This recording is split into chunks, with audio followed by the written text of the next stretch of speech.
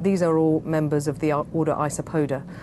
They're very wide-ranging. They live in seaweed, they live on the seashore, they live in the deep oceans, in trenches, and also in your back garden. You see, woodlice are probably the isopods we're most familiar with. You can find them all over the world. There are around 40 different species in the UK alone. And when you look at them, the family resemblance with the tongue-eating parasite is pretty obvious. But these two also have a big brother. The aptly named giant isopod, a scavenger found at the bottom of our deepest oceans. This animal can walk along the seafloor quite happily and quite fast. Like the parasitic isopod, it has strong mouth parts which can be used for crushing and tearing at flesh. I wouldn't want to put my hands anywhere near this guy's mouth.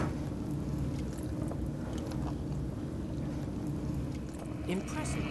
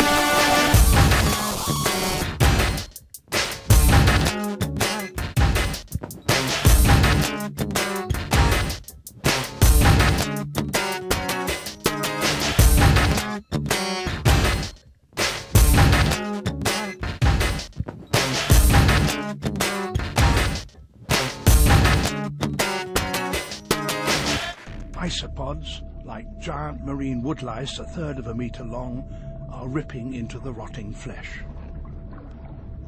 Over the next few hours, there'll be frenzied competition between scavengers of all kinds to grab a share.